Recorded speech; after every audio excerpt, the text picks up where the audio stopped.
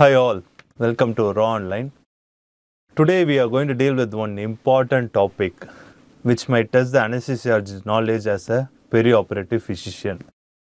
That is nothing but perioperative myocardial infarction. Why you are worried about perioperative myocardial infarction?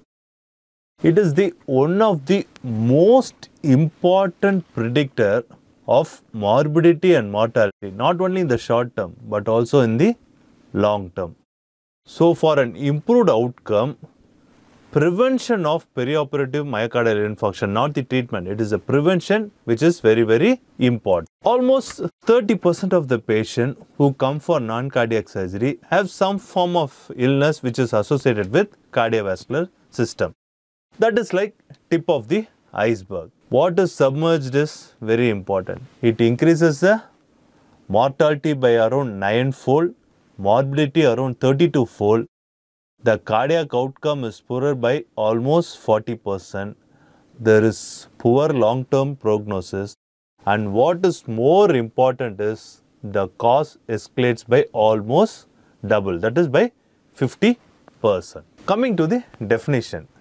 The classical definition like chest pain radiating to the left arm, ST changes and serial elevation of cardiac enzyme does not apply to perioperative MI because mostly it is silent, atypical and difficult to diagnose because the patient is anesthetized and he may not be in a position to say he is having a chest pain. It usually occurs in the hospitalized patient, mostly in the post-operative period, not in the intraoperative period. But in non-surgical MI, the patient has typical presentation, he will say he is having chest pain. So early diagnosis is possible, although the diagnosis is outside the hospital. And here in perioperative MI, you have ST segment depression and non-Q wave MI. But in standard non-surgical myocardial infarction, there is going to be ST segment elevation and Q wave MI. But the most important difference between perioperative MI and the non-surgical MI lie in the etiology.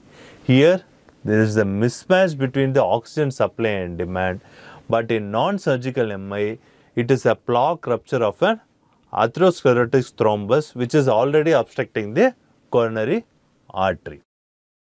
Coming to the types of perioperative MI. There are 6 types of perioperative MI. In type 1, it is usually associated with plaque erosion of the atherosclerotic plaque which is inside the coronary artery. Type 2, it's a simple mismatch between the oxygen demand and supply. Type 3 is very dangerous. It is an unexpected cardiac death associated with myocardial ischemia. In type 4, here the perioperative MI is associated with some type of percutaneous intervention like the angioplasty. Type 5 is the myocardial infarction associated with cardiac surgery and type 6 is myocardial injury. Of this, most of the time, almost 90% of the cases, it is the myocardial infarction associated with misbalance between oxygen demand and the supply. So what is your goal? First, you should understand how to estimate the perioperative risk if a patient with IHD coming for surgery. And other important thing is you should know how to utilize your preoperative test into the intraoperative period. For example, if you do an echo, how does that echo apply in the intraoperative period? And the second most important goal is to reduce the risk in perioperative period, particularly in patients who are at higher risk. These two are the goals in patient with perioperative myocardial infarction. Coming to the preoperative test. Here you have a battery of tests. They might have good sensitivity, good specificity and good negative predictive value. But look at the positive predictive value. None of the positive predictive value almost costs 20% except Goldman class 4. This is because all your preoperative testing will detect that patient has coronary artery disease, but they cannot predict how the patient will behave intraoperative period. This is because they assess the presence of obstructive disease but not the plaque vulnerability. You have to understand that. So, this preoperative testing can predict that patient has coronary artery disease, but definitely not how they are going to behave in the intraoperative period. That is where the challenge as a ideal perioperative physician comes into picture. The first and foremost preoperative testing, which is very important in patient with IHD, is echocardiogram.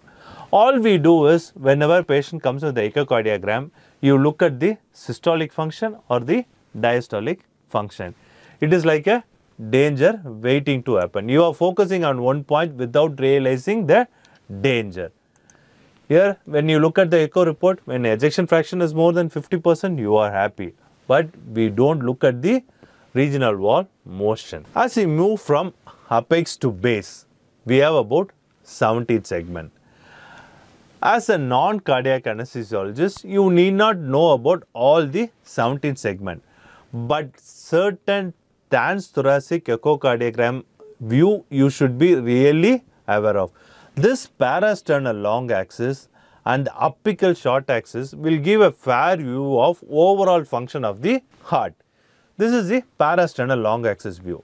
This is the right ventricle, this is the septum, this is the left ventricle, and here you have the aorta with the aortic valve, and here you have the mitral valve, and this is the left atrium and left ventricle. You can measure the left atrium aortic ratio, and you can look at the left ventricle, right ventricle, and almost all the septum, everything. So, this is one view which gives a fair function of all the chambers of the heart. And this is the short axis view, this is the lateral wall, and this is the infralateral wall, and this is the septal wall, and this is the anterior wall. Here you can see the four major walls, and all the four walls exhibiting different motion. One is hypokinetic, one is akinetic, another one is normally moving.